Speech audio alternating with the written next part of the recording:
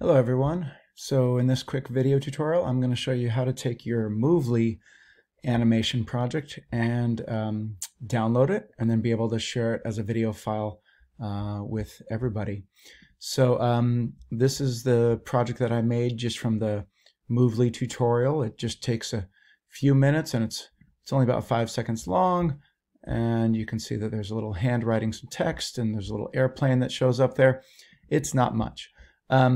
So you can go to publish and you can publish to these three right here, but the way I would recommend is click on download, and you can choose as a video file. And let's see, for my students, we have a free account, so standard definition SD is the only option. It's not great, but it's good enough. And so you basically just click on it.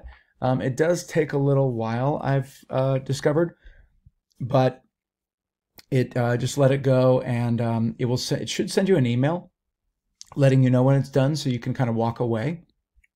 When it's all done, let me just open that up. When it's all done, this is about what you'll get, and that's what 480p looks like. And you can see right there. So that could certainly then be uploaded to YouTube or Vimeo, or sent in an email or Google Drive or whatever you want, shared with a teacher. So you would just upload that to Schoology if you're turning something in, and hopefully that works out for you. Okay?